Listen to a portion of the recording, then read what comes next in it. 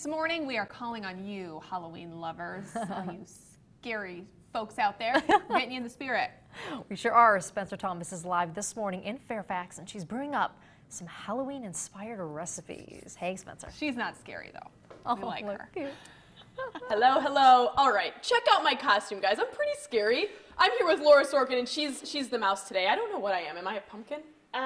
Yes, you're a big, adorable pumpkin. I'm a big, adorable pumpkin. Well, thank you. And we're actually here at Runamok Maple. And today, Laura is going to show us how we can incorporate maple into some recipes. So we have popcorn right here, Laura. What are we going to do with it?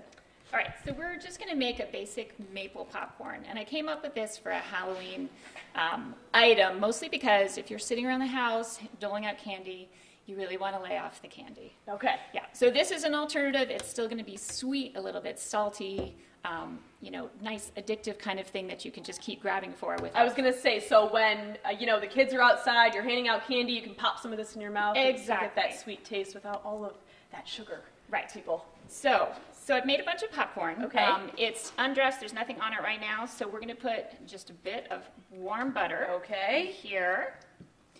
And then this was roughly half a cup of popcorn. Okay. And what kind of maple is this? So this is our sugar maker's cut, and this Okay. is our pure maple syrup.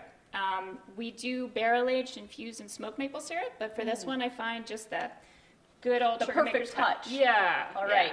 So roughly half a cup. You can do more depending upon your taste if you want more or less. All right.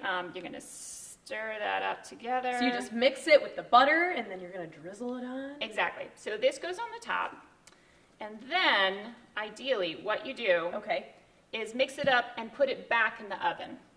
Oh, nice touch. I wouldn't have thought of that. So I put this back in the oven for roughly 5-10 minutes. All you're trying to do is crisp up the popcorn so it's not soggy at this point. Okay, got it. And then you essentially have kettle corn.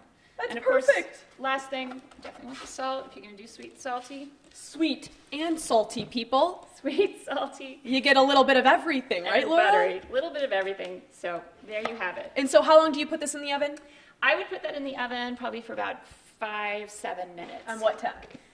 350, 375. All right. Lay it out on a tray so it's as flat as possible. Okay, And perfect. then, and then back in the bowl, and you have your trick-or-treater. Runamok Maple popcorn. I am not going to eat Reese's all night popcorn. I love it. Perfect. Well, thank you so much for having us here today, and thank you for showing us your Runamok maple popcorn. And so coming up next, we're actually going to be making a spooky cocktail for you guys. So stay tuned. I'm here with Laura Sorkin at Runamok Maple. Back to you, Pollock, Sunny, and Megan.